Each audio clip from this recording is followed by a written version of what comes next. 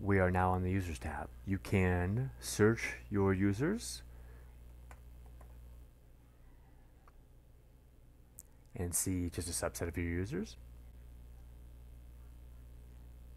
You can sort, and then you can add or manage users. So when we're managing users, we can see to what application the user is registered. So that is the way that you can join between users and applications. So if a user is not registered to an application, they can authenticate against the tenant, but they won't be authorized to access the application. You can also assign users roles when they register. Users can be put into groups. This user is not in a group.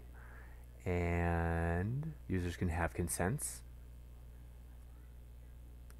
And then something that's really great about FusionAuth is that users can have arbitrary key value data stored on the user and on the registration. So let's go ahead and add a user.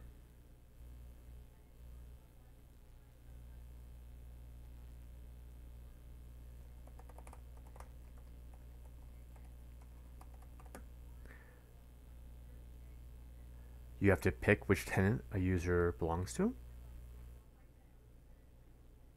You can either send them an email to set their password, or you can provide a default password.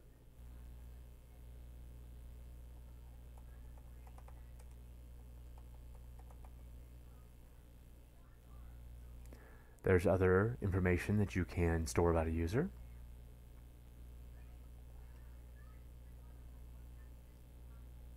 Including first name, last name. Let's go ahead and save this user off.